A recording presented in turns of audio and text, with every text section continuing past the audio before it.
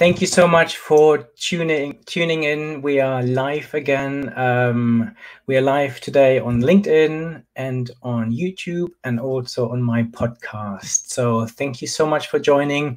The last few live streams I've done were extremely successful. We had between 20 and 25,000 people live watching it. So this is so exciting to see you all here. So thank you for joining.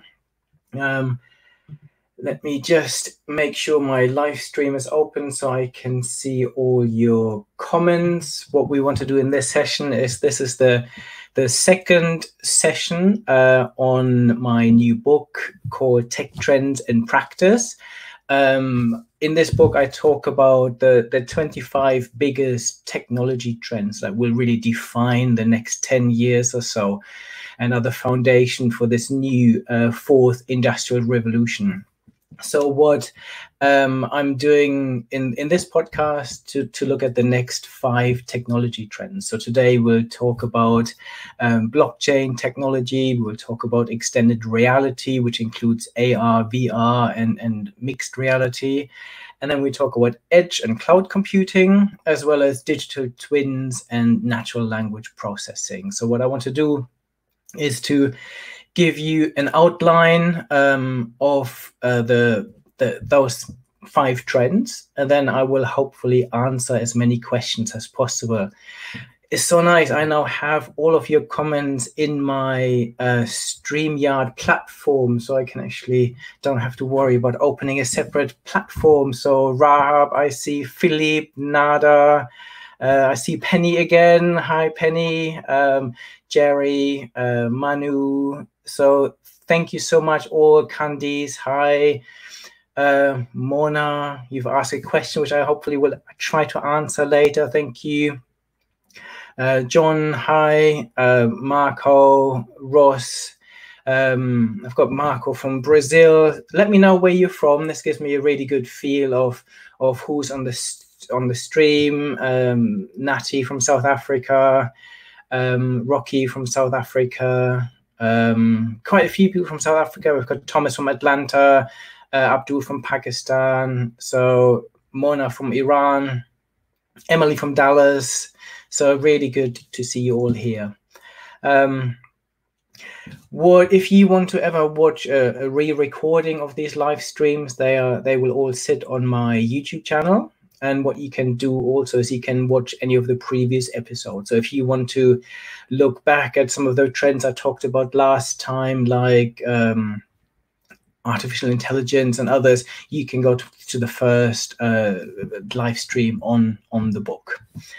So today we will talk about blockchain. And again, this is something that it's a topic I've written about quite a lot in my Forbes column. I have written articles on blockchain, and I've done a few videos. I don't know whether you've seen my most recent interview on blockchain on my channel. So if you want to dive into any more depth, feel free to have a look around.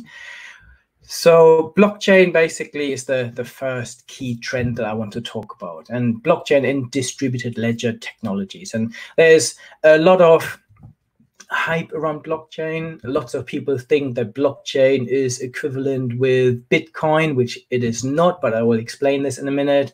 And basically, blockchain in its simple terms is a way of storing data. So we're trying to store data or records or transactions.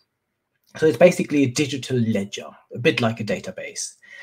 What makes it different is that every change in this digital ledger or in this record or then in this data set that is made is time-stamped and date-stamped, and a new block is formed with this new change transaction. So what this means is you're creating a chain of individual data blocks, and therefore it gives you a track record of how this record has been changed over time. The other thing that makes blockchain different from traditional databases is that it is distributed. That means that the data is duplicated across lots of different computers. And whenever a change is made in this blockchain, the change is made on all the different duplicates. And the other thing that's happening is that there is a verification process. So this can be done by consensus, which means we have a public blockchain where every computer that's part of this blockchain has to verify this, or we can have a private blockchain. So the third component of blockchain is that it's pretty safe because of this distributed nature and because of the cryptology that sits behind it. So everyone basically has a key, a bit like key to your house, but you have a private key to your blockchain information. And if you are able to make changes to this blockchain, you hold this key. So a really good example for me to illustrate this, because it's quite theoretical, is if you think about healthcare records. Yeah. So if you think about that, you have healthcare information, all your diagnosis that your doctor made could be held in a blockchain. And I now have the private key to this. So I can give people permission to access it. So I can give their public key a permission to view my information. So I can share this information with my doctor. But for example, if I then end up in a hospital in a different country, I can also give this hospital information to this, access to this information if I wanted to. And so I can use my private key to not only make changes, but I can also give people access to it or revoke access to it. So, and hopefully you can see that there are huge implications for all of this, because what this means is that we could, in many instances, have this possibility to disintermediate some of the central functions of organizations like banks. Yeah, banks basically hold a central ledger and they're controlling it. So all your money is stored in their database. You then make a transaction to someone else, and the bank then verifies it. So they're the middleman, the trusted middleman. In theory, if we have blockchain technology, we don't need the middleman, because we are trusting the system, the safety, the distributed nature of this information. And this was the foundation of this whole Bitcoin currency. So blockchain is the technology that underpins Bitcoin, okay? But it is now so much more. We now have lots of different types of blockchains. This is another misconception, that people think there's one blockchain. There are hundreds of different blockchains. People come up with new blockchains all the time, and there are now lots of different versions of it that are all competing with each other. And instead of just storing simple information like how much of the Bitcoin currency I have, I can now use it to have intelligent smart contracts, for example. So I can build into my blockchain saying, okay, if this certain criteria is met and I confirm, let's say I want to listen to a song by a new artist. I can then download this song, my computer can register that I have listened to it, and if this happens, I will automatically pay the artist for this music. So there are companies like Mycelia, which are basically have set up a blockchain platform for music, which is very interesting.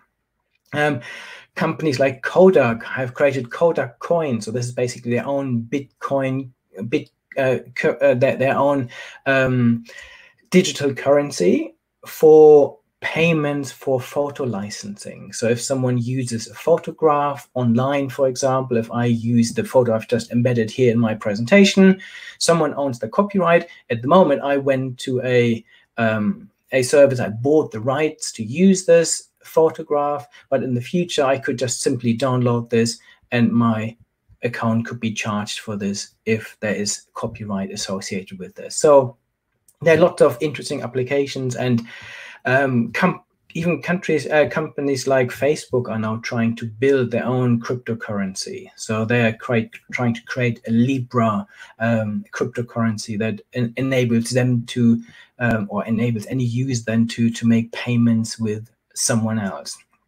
So for me, blockchain has real hope, has real promise. Lots of people believe that it could be as powerful as the internet was in the past for trusted transactions.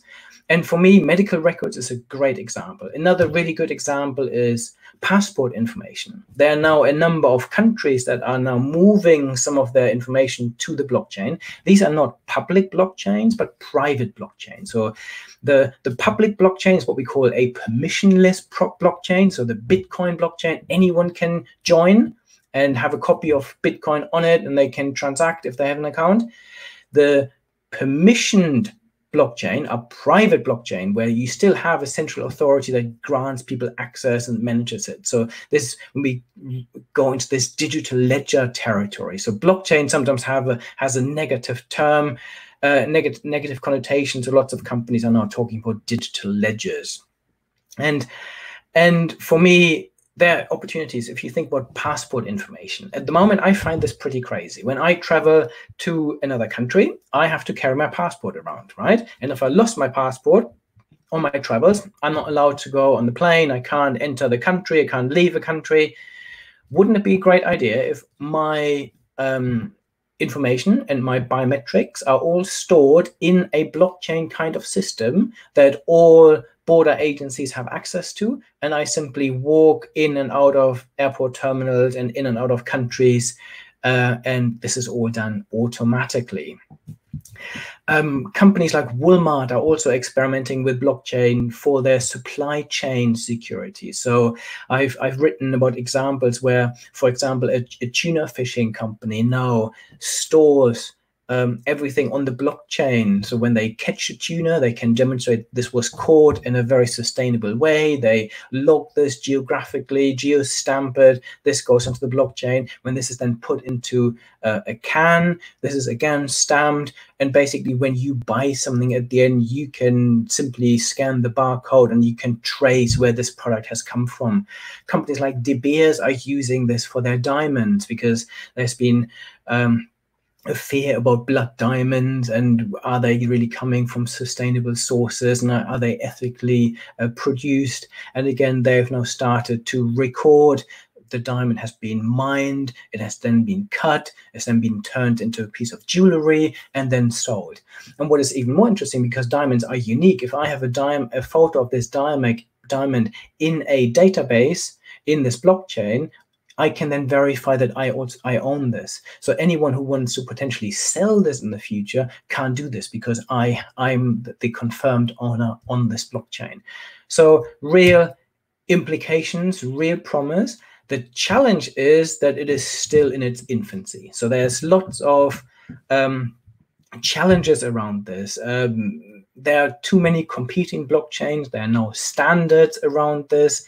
And there are some political challenges as well, because some of the authorities, it's in their interest to see some of these cryptocurrencies fail. Because just imagine, at the moment, it is our central banks that can determine interest rates, that control our economy.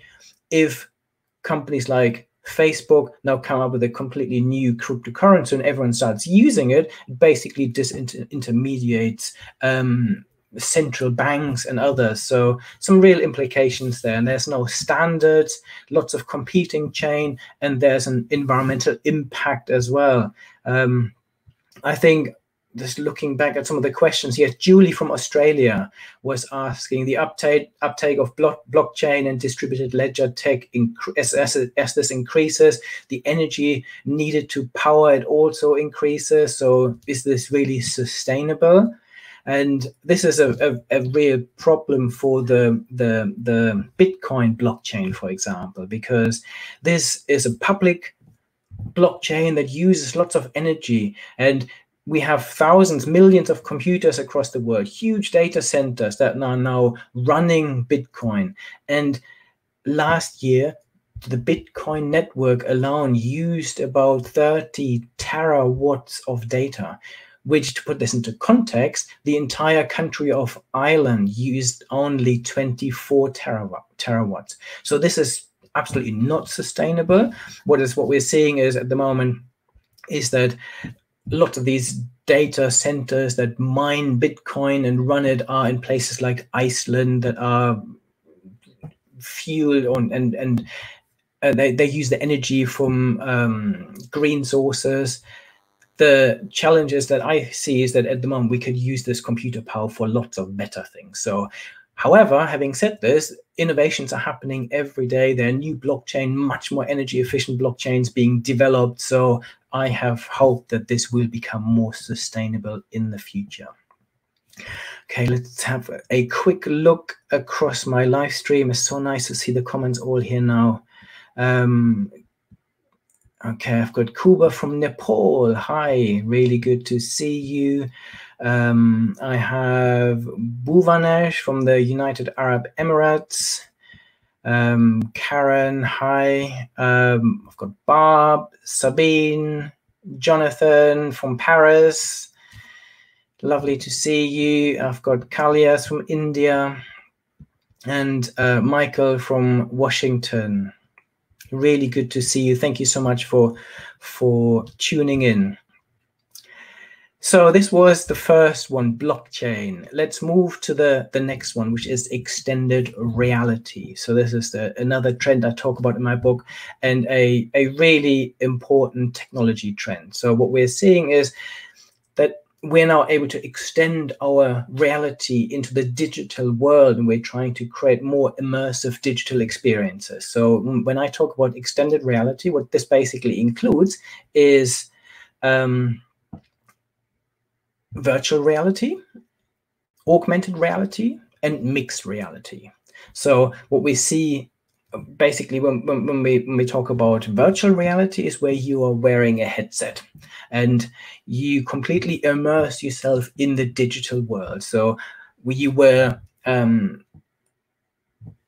glasses like the Oculus Rift or the HTC Vive or the Samsung Gear, and you put them on, you can't see anything else, and everything you see is the virtual world. And we've seen this in gaming, for example, but we're also seeing this now in education, where this has a big impact. So because we can now create new education experiences. So it's all well and good describing what ancient Greek cities looked like, but now you can put those glasses on little children and they can actually explore, they can walk around, they can really immerse themselves in it.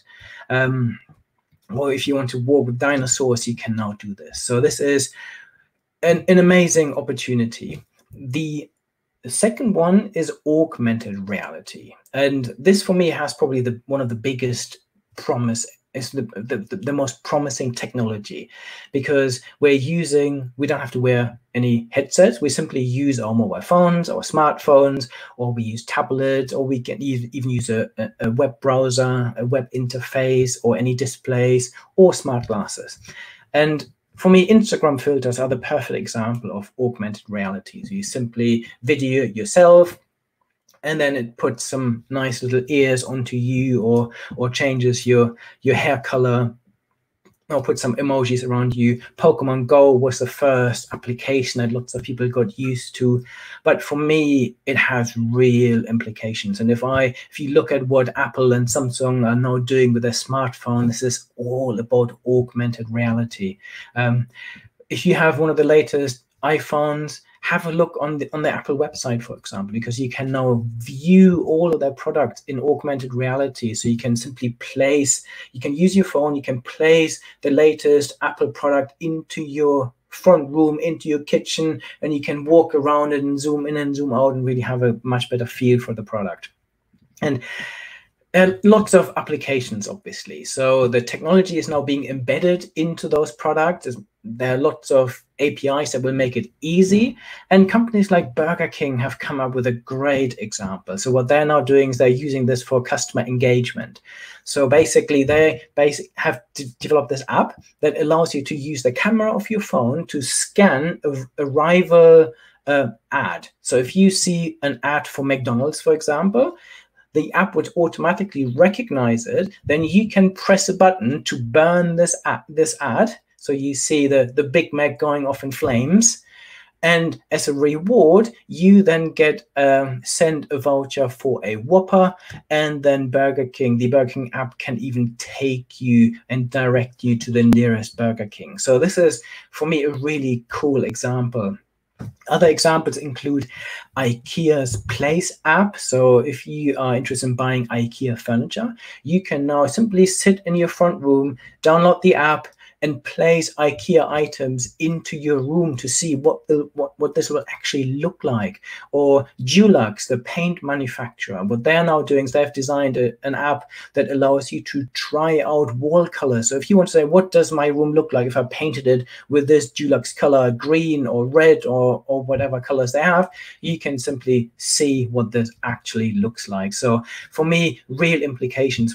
I've seen great apps in cosmetics, for example, where you can try on different shades of blushes, where you can try new makeup styles, a bit like the filters on your Instagram, or you can try new hairstyles. So if you go to your hairdresser, why not use an app to try out what it will actually look like to have different haircuts? Or we have 10 Streets Head is a company I've written about. They are allowing you to try on hats using either the phone or their website. Or I've done some work with Rolex, where you can now try on Rolex watches on your wrist. And again, this is something you can see on my channel on YouTube if you're interested in.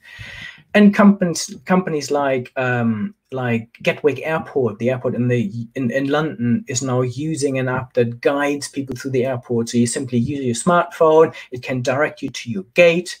I've now seen this in car windscreens too. So at the moment, our satellite navigation, for example, is built into a little screen that is usually next to our steering wheel. In the future, we will have smart windscreens that simply tell us where to go without being distracted by a sat nav. So overlaying this onto the real world, this is what augmented reality does.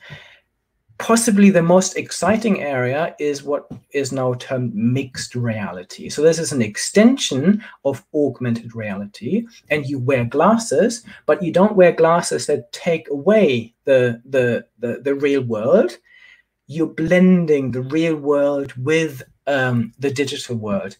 And what is different is in augmented reality, you can place objects onto the real world and you can see what an IKEA bit of furniture looks like.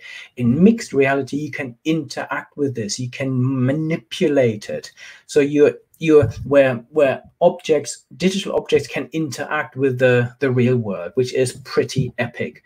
So things like Microsoft HoloLens, for example, or the Magic Leap glasses are offering this technology. And one of the coolest examples I've seen is being able to play the drums digitally. So you basically place a drum kit in front of you, you place digital sticks into your hand, you start playing, and you can actually hear what it sounds like. So again, huge opportunities in education and other areas. Very good. Let's have a quick look at my stream. I've got Jonathan from Paris. I've got Jasbir from Malaysia. Really good to see you. Cuba from Nepal. Okay. Lots of kind comments. Thank you very much. I'm glad that you're enjoying it. I've got Jigar from India, Priscilla from Canada. Thank you so much for joining in. Feel free to ask questions. What I will do with all of these live streams is I won't be able to answer all of those questions. If you have a question that you really want to have an answer to, what I do every week now is I will announce my live streams next week. And if you go to my LinkedIn profile or you follow me on Twitter and you ask questions on any of those platforms or Facebook, I will pick all of those up beforehand and I will try to answer them. If you have asked any questions in the live stream, I will do my best to answer them. So I will spend some time over the next few days going through all the comments in the live stream and answer them. So let's move to the next trend, which is cloud computing and edge computing. Basically, this means we now have more computer power, and we have this ability to store unlimited amounts of data and process them, something we never had before. Cloud computing basically means that we are storing and processing data in connected computers. Usually these are managed by someone else, by cloud storage providers. So if you take a snapshot on your Apple phone, on your iPhone, this goes to the iCloud. This is basically cloud computing, because this photograph is stored on a computer that is run by Apple or some of their providers. And I've recently written about all the major cloud computing providers. So the key ones are Amazon, Microsoft, Google, Oracle, IBM, and Alibaba. And they are all providing companies with cloud computing and cloud storage. In the past, it was mainly about storing data, but cloud computing has moved on. So modern cloud computing is all about artificial intelligence. It's about automating. It's about running applications on the cloud. So if you are thinking, oh, I would like to try out blockchain, many of the cloud providers now give you an application. So you have your data already there. If you then want to try out blockchain technology, machine learning, artificial intelligence, they will have apps for all of this. Again, I've recently interviewed a few people from IBM, from Oracle, from Microsoft about cloud computing. There's lots of these interviews are now on my channel, on my YouTube channel. So dive into that. Basically, what we're now seeing is a world where cloud really has become intelligent. And it's not just that you need to have your data stored somewhere in someone else's data center. If there are regulatory requirements, if you're an insurance company or bank and you're not allowed to store your data in a US or an Indian cloud storage data center, then you can also have this on-premise. So you can have the same technology still managed by external providers, but on your own turf, in your own organization. And so what we're now seeing is we're seeing on-premise, we're seeing off-premise, we're seeing multi-cloud environments where companies have different providers and they're all starting to talk to each other increasingly. And we have hybrid cloud, so a mix between public and private cloud. And what is really exciting is that these cloud databases are becoming more intelligent. So I've recently talked to a company that spent years fine-tuning their data center that they were running in-house. They needed lots of people to manage this. They've now outsourced this to a cloud provider that runs artificial intelligence and automated algorithms to optimize the data and clean the data by itself. And within 24 hours of running their algorithms, they were fine-tuning this data automatically better than what the company was doing with their own data center over the last 5 years. So this is quite exciting. The other exciting area is running applications on the cloud. So you now have things like Office 360. So Microsoft runs this all on the cloud. We've got Google Documents running on the cloud. Salesforce, the marketing software, runs on the cloud. And what is now exciting is in the past, we basically outsourced our computing power to the cloud. So you would send things like so if I, for example, use my phone and say, hey, Siri, where's the nearest, oops, Siri's not answering, where's the nearest petrol station? What would happen is that it would then send my voice recording to the cloud and Apple. It would then get processed there.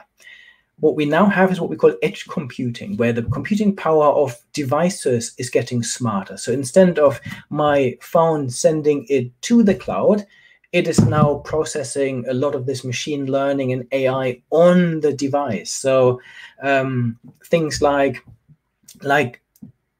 security cameras. In the past, they simply streamed 24 hours of recordings to a data center where the data was recorded. With some more intelligent edge computing, it can actually detect when it is worth recording something, because only when there's real activity, when there's something suspicious happening. So more and more of our devices are now becoming intelligent and have more of this processing power on board.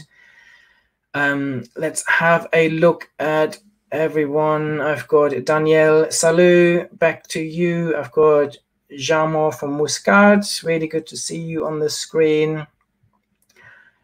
Emin, Karen, Manish, Paul, Daniel, Dirk, really good to see you all here. Again, let me know where you're from, and I'm super happy to give you a shout out. Let's go to the next trend. So my fourth trend for today is digital twins. And this is basically where we create a digital copy of a physical product or a physical process or an ecosystem, so that we can run simulations on it and make changes and see how those changes work.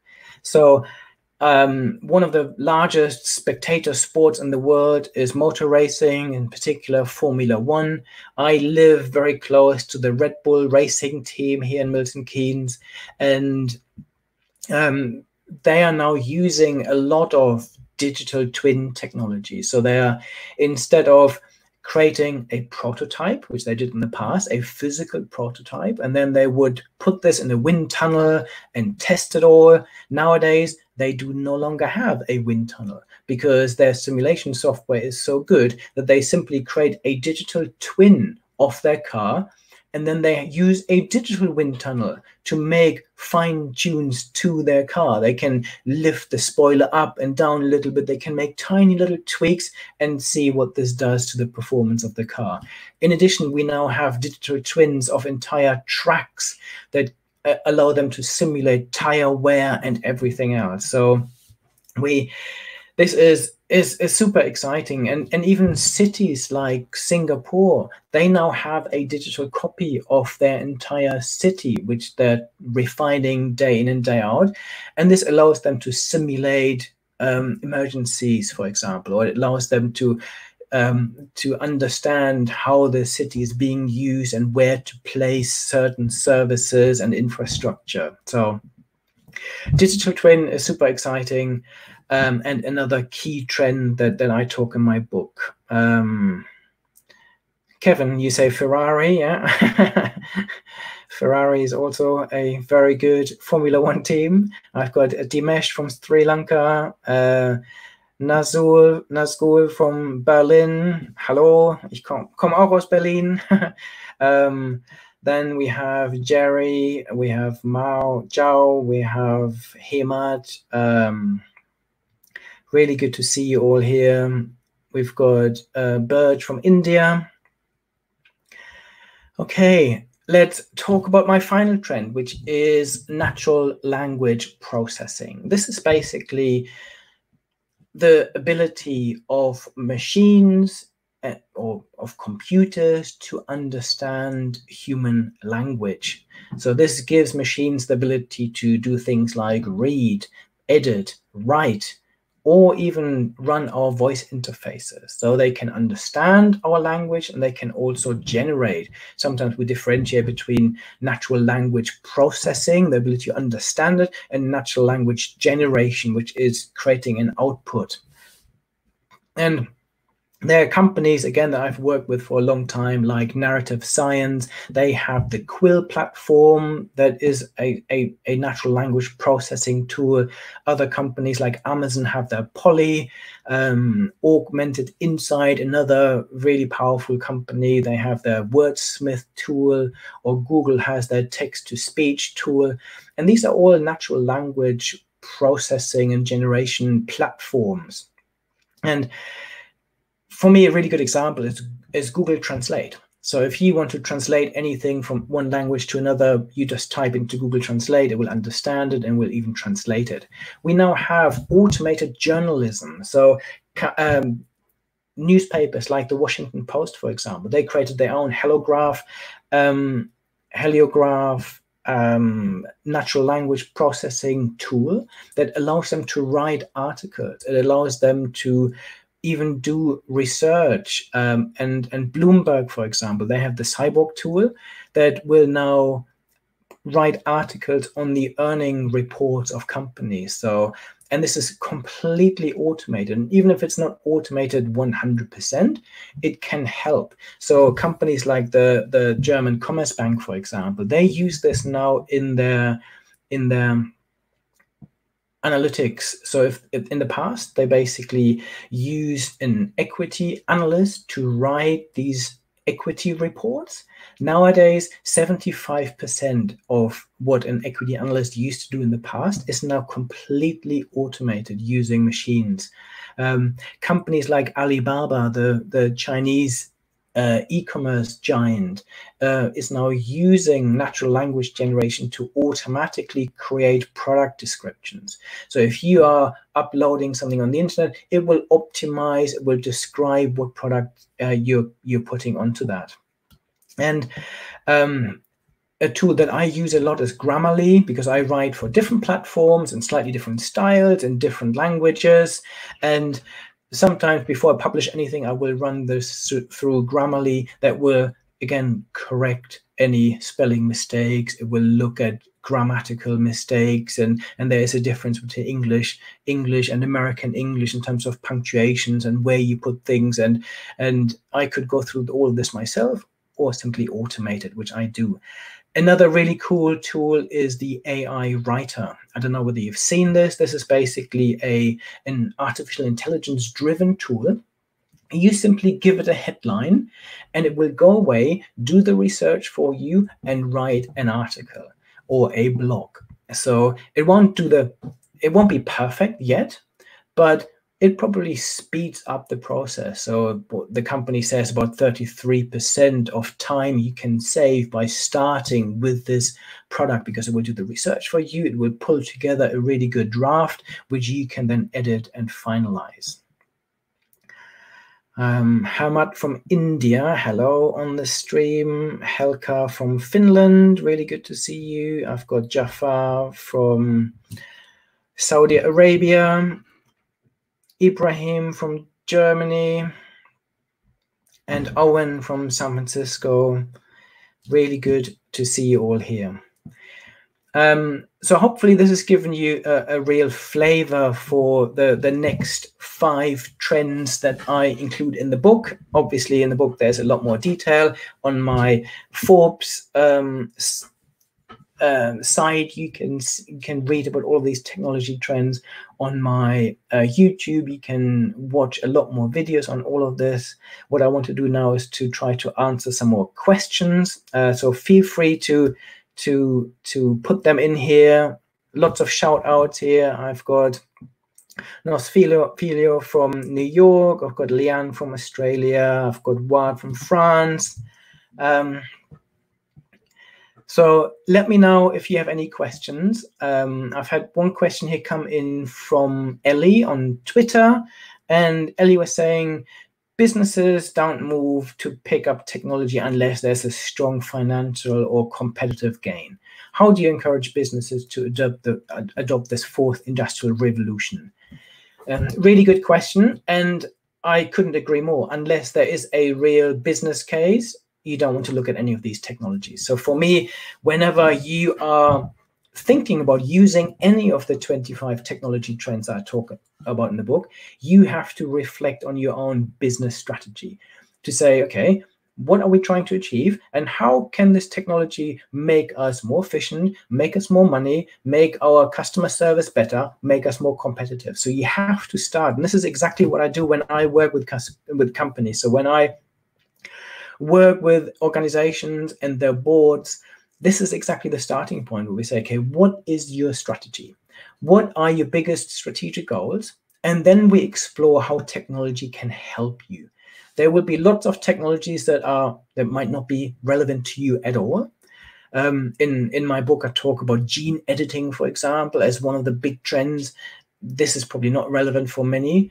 Blockchain is something that you probably need to monitor and think about, unless you're a financial services firm where it has much bigger implications.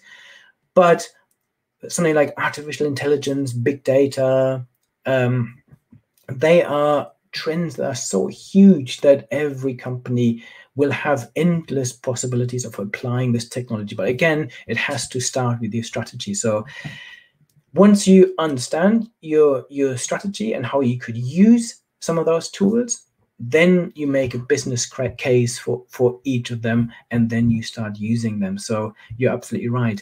What I see, however, at the moment is that this current situation that we're in with the global pandemic, that this has fast-tracked this digital transformation. So my book, I believe, has never been more relevant than today, because suddenly companies needed to think about cloud. So we've seen this with companies like Zoom, for example. They suddenly saw a massive spike as everyone needed video conference calls, and luckily their product is on the cloud, and this enabled them to scale it up, scale it down as demand goes up or goes down. So all of these technologies for me have become increasingly important. And what I'm seeing is that I'm busier than ever trying to help companies to put in place the right strategies to use all of this.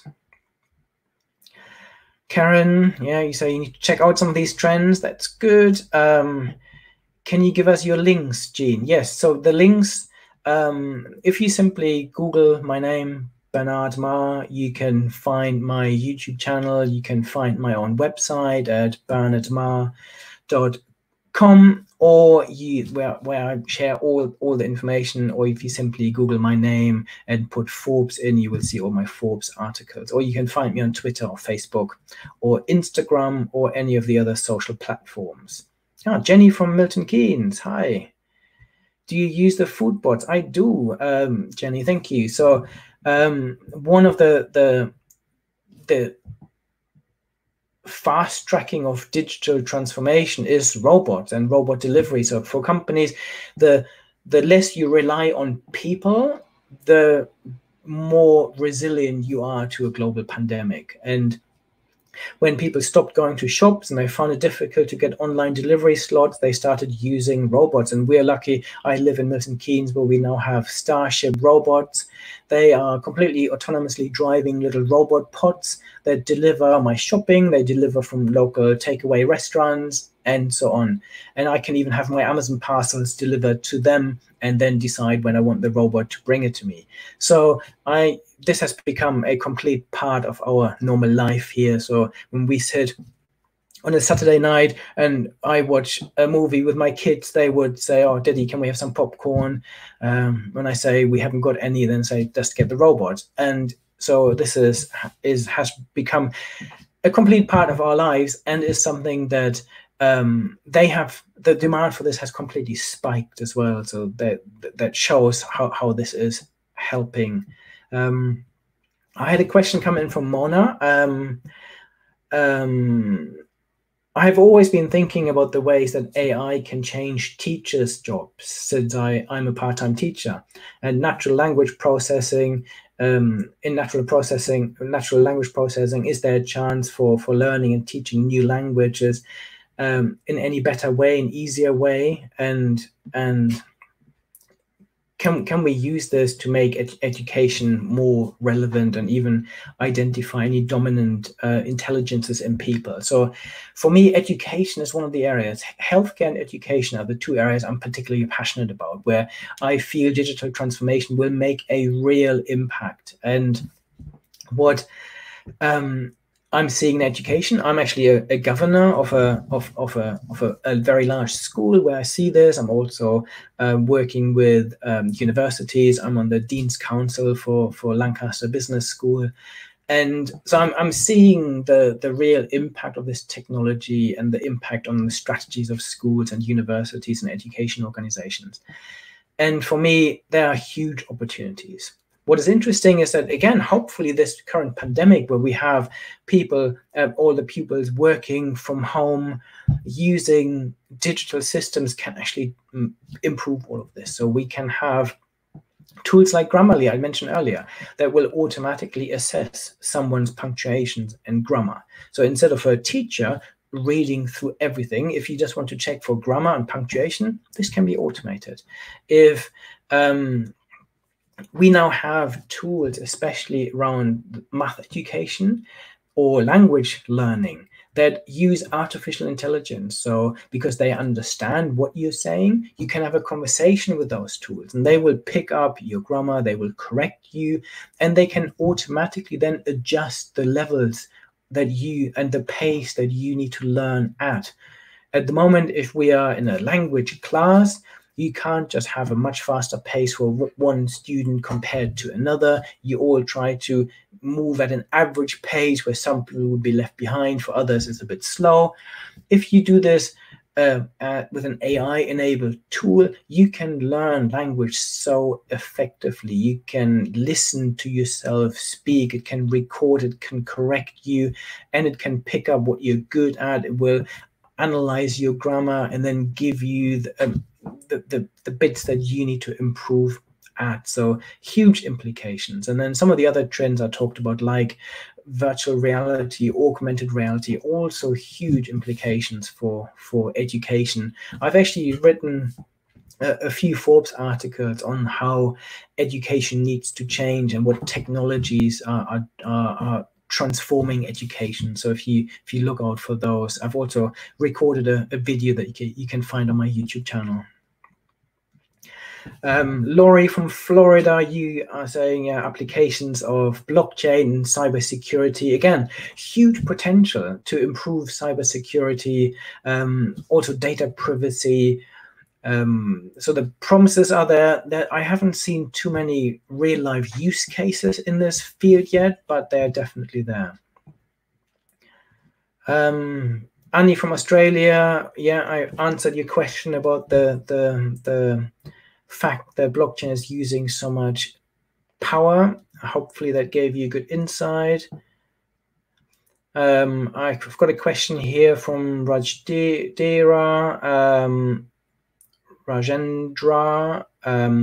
Why is blockchain adoption not picking up yet? So what I'm seeing is that lots of companies are realizing the promise of blockchain, but there are so many different competing platforms. No technology is perfect yet. And I think we'll still see a few years until this will all go mainstream. We're seeing lots of pilots, lots of experimentation, but some of the downsides are that none of the blockchains are perfect yet, I think, and this is why it's not kicking off, not taking off completely.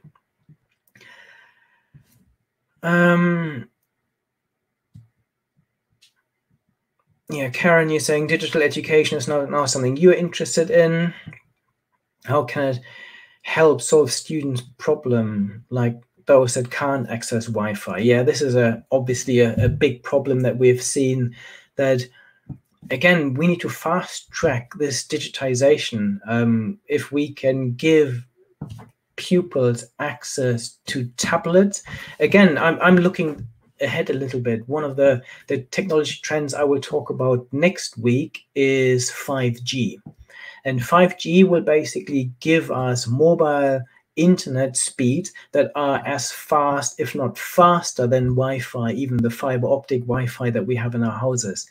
So if we can give people phones or tablets with 5G enabled, they don't even need Wi-Fi. So hopefully the more people now have tablets and phones, they will have access to many of these apps and a lot of this technology. But absolutely, we're seeing a big divide at the moment. The people that have access to this technology can accelerate, they can continue learning. Obviously, if you are in a household with 3 or 4 children and only one or no laptop and Wi-Fi, that makes it all extremely difficult. I couldn't agree more. Very good. Okay, as I said, I will bring this live stream to an end now. Next week, I will talk about the next 5 trends. I will talk about self-driving cars, robots, chatbots, machine vision, and 5G. Very similar to today. Feel free, if you have any questions about any of those trends, stick them on to my LinkedIn profile, send me an email, contact me on Twitter, send me an Instagram message. I will pick all of those up. So self-driving cars, robots, chatbots, machine vision, and 5G, lots of super exciting trends. The other thing I've got coming up next week is a live stream with the Chief Technology Officer of Goodyear. So this is on Wednesday next week. Again, you will see all the details coming up in my social channels. And we will be talking about how Goodyear is really transforming from a manufacturing company, from a tire company, to a technology-enabled company. So this is super exciting. We will talk about the future of mobility and how they're using tools like artificial intelligence and big data and digital twins. So some of the things we talked about today. So make sure you tune in.